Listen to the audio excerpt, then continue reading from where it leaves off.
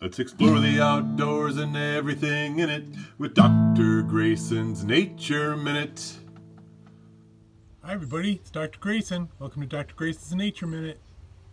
I just happened to find a tiger beetle, which is a very cool insect.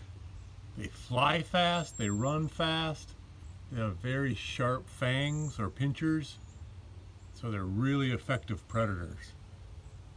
I think of them as the sports cars of the insect world.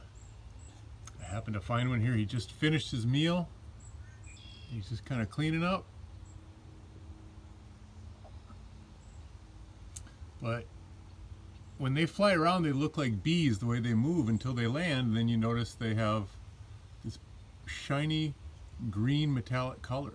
It's so beautiful. Looks like he's still eating his meal there. He's got something on his pincher. His mandible. Well, keep your eyes open around your neighborhood, because you might get to catch a tiger beetle having dinner in your own backyard. Share, like, and subscribe to Dr. Grayson's Nature Minute.